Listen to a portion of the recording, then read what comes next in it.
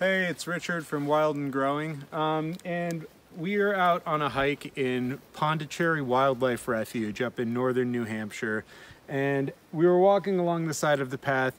The ditches right along the sides of the path are full of water. A lot of it's snowmelt, but they create these seasonal pools, or vernal pools, vernal meaning spring. They fill up with water in the springtime, and by the fall they'll probably be dried up. There probably won't be much water, but that creates the temporary pond ecosystem that's created right here.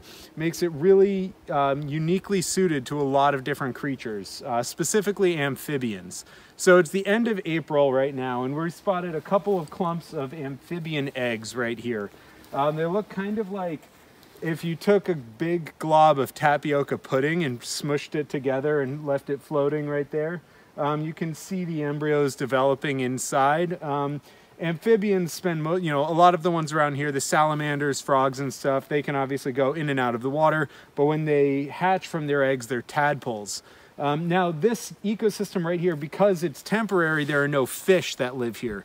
What that means is that there's much less predation for these eggs and tadpoles. They have a much better chance of survival.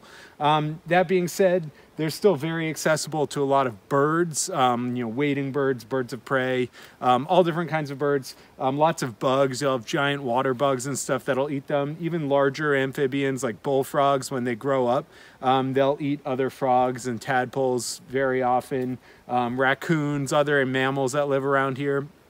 So even though this is one of the safest places for them to use as a nursery, typically about 1% of these eggs will survive to adulthood and create more eggs themselves. These small, unique little micro ecosystems that we have all around here, actually, they're teeming with life. The biomass, the density of life in vernal pools is actually greater than in the dry forest around them. So tons of bugs and amphibians, even arthropods, crustaceans. There's over 300 species of shrimp in this family that are known as fairy shrimp.